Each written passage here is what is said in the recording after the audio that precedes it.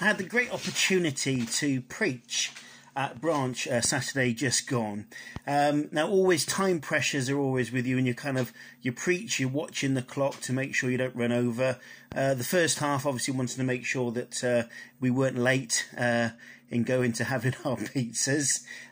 So I kind of cut a little bit out of the talk. And what I wanted to do, the opportunity with technology we have, was just to bring that in. Now, hopefully it didn't lose anything, not delivering it on the night.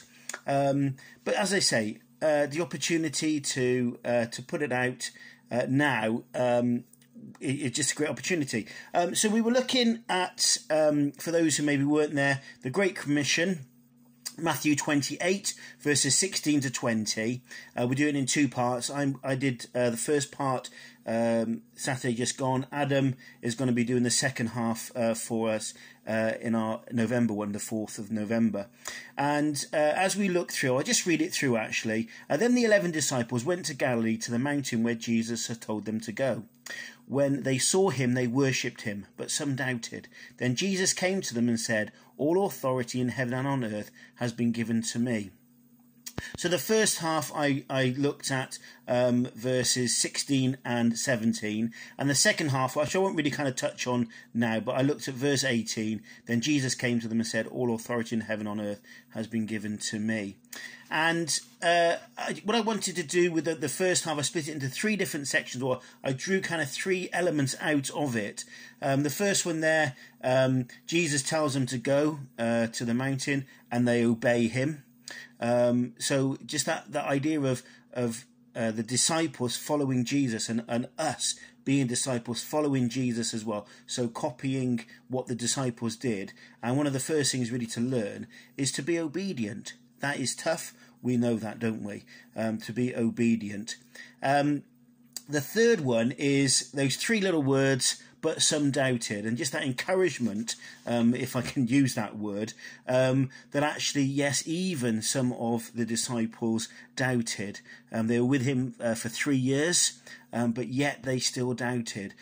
So actually, not to kind of fear our doubts, but kind of grasp hold of them and actually wrestle with them. That was the kind of the challenge. And the middle one there, and when they saw him, they worshipped him. And so that's what I wanted to concentrate on a little bit more just now, that I kind of a little bit I missed out.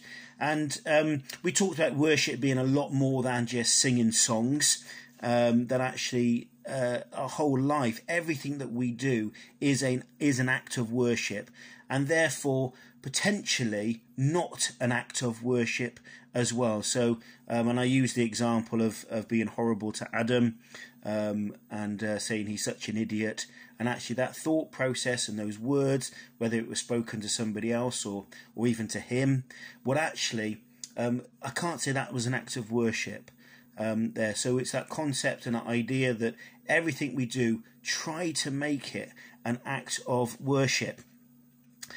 And so that's really kind of where I want to go, really, just to go a little bit deeper. And I just kind of wrote this, that it's with every fibre of our being that we worship God. Now, that is impossible. We know we sin, and that's why we have God's grace. We rely on God's grace. That's why we're gracious to other people as well, obviously. And we have forgiveness. God forgives us. Jesus died on that cross, so we could gain forgiveness for our sins. And just to add in a little bit, actually, that that's not automatic, that we need to say sorry. Now, I'm not going to go into the whole if I sin and then die, what happens. God is a gracious God, and he knows your heart and where you are. But what I want to look at that I didn't touch on was this idea that actually, even though we're unable to worship God with our every fibre because we sin, there is justification and sanctification. And I just felt there wasn't quite enough time to really kind of push this through. So just a few moments now to do that. So in looking at these two words, it's really Christian words that we use. And I guess to a point, it's good to know it. We're not going to be tested in heaven when we get to the pearly gates, and Peter's there and he goes through his checklist and makes sure, okay, yes, your name is on, right. Just a few more questions questions before I let you in. What's justification? What's sanctification? That's not going to happen. We talked about the thief on the cross as well, and there's a great, I think it's Alistair Blagg that first preached this, that concept of actually the thief on the cross. He didn't do anything. He didn't do a Bible study. He never went to church, etc., etc. And yet he believed in Jesus, and Jesus said to him, "Today you'll be with me in paradise." And we believe that to be true. So don't kind of, I got to learn this, but it's really good to know, as we want to grow as Christians, to understand more about God's love for us. So justification, okay, sets people free from sin's penalty. And sanctification means being set free from sin's power. Okay, so there's almost a kind of a before and an after, if you like. So justification is something that God does for us. Okay, so that's Jesus on the cross, setting people free from the penalty of sin, dealing with sin.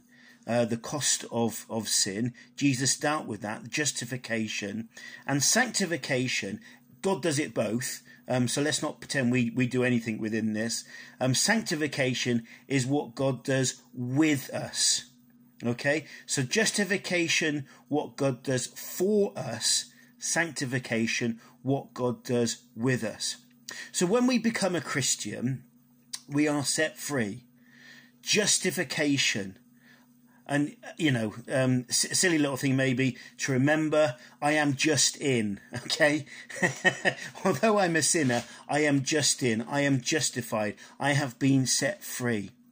And we make a decision to become a disciple. So we become a Christian.